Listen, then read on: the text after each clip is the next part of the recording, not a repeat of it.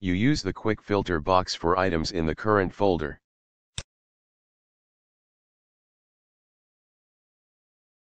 But it can also select and search for files.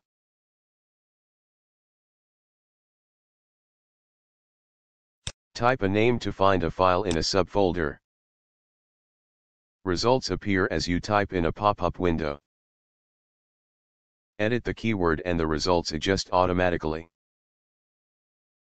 You can work with search results as in a scrap pane. Examine them with Peek Preview. See their location with the info tips. Or use the context menu for more commands.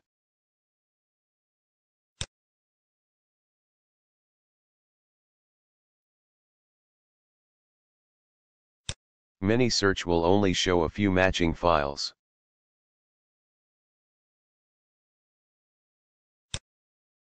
To see all the results, click here. This is the equivalent full search for install.